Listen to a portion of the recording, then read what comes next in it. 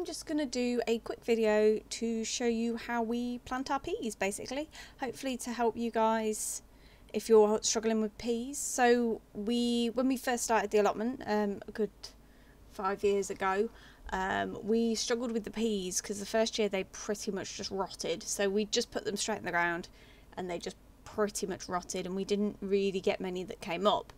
So looking online, we found this method which uses drain pipes, which we found works. So we've got length of drain pipes that are cut to the length of the plots in the allotment, and we just fill them 3/4 full with soil. And then I'm just going to give them a quick water just to make sure that soil is really nice and damp, which will then help the peas when we spread them on top.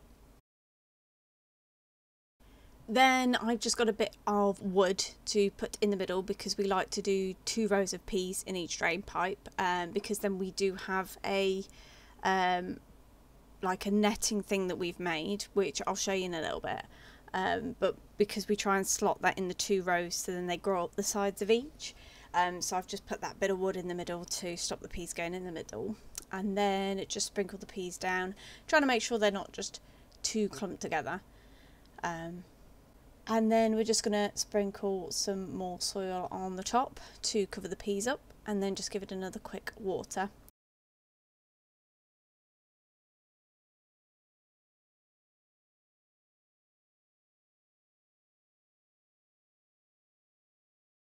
And then what we do with these is we just pop them in our lean-to next to the house. I would suggest trying keeping them covered, so like a greenhouse would be quite good. And try and keep them covered where they're not just outside. So yeah, we keep them in our little lean-to, which has got all like light and everything, because you do need to make sure that they've got loads of light.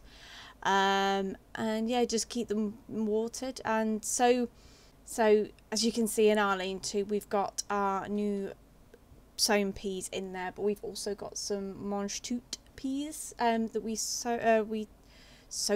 Yeah, I think that's the right word. We sowed a few weeks ago, so they've now started coming up. So as you can see, that we can kind of control the moisture so then they don't rot. It also means that if the ground freezes, your peas don't freeze with it, because you can keep them under cover. So those will be out in our lean-to for a couple more weeks before we put them out on the allotment. And then when we do put them out there on the allotment, so as you can see, we have we've made like basically chicken wire fences. It's the only way I can describe it. We bought chicken wire. We've got some like canes, and we just have used the canes to prop them up, and then we put the chicken wire into the ground, and then try and do a row of peas either side of the chicken wire so they've got something to grow up.